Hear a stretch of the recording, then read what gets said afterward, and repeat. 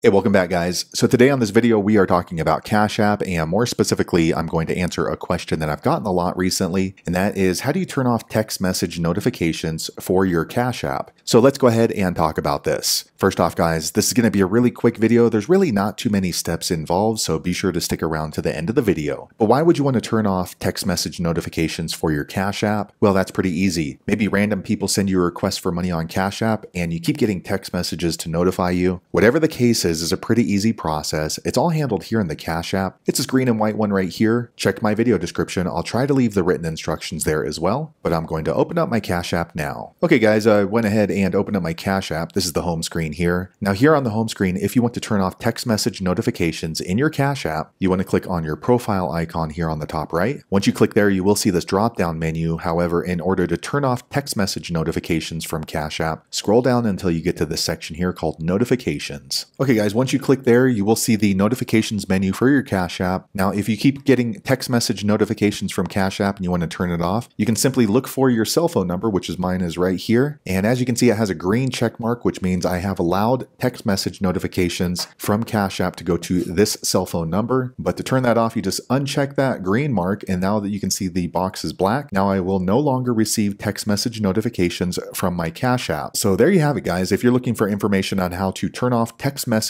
notifications for your Cash App, that's the easiest way I know how to do it. If you know an easier way, be sure to leave a comment below. Let the rest of us know how you did it. Hopefully you found that video useful. If so, click thumbs up or maybe consider subscribing to my channel, and I hope to see you on the next video. Thanks again for watching.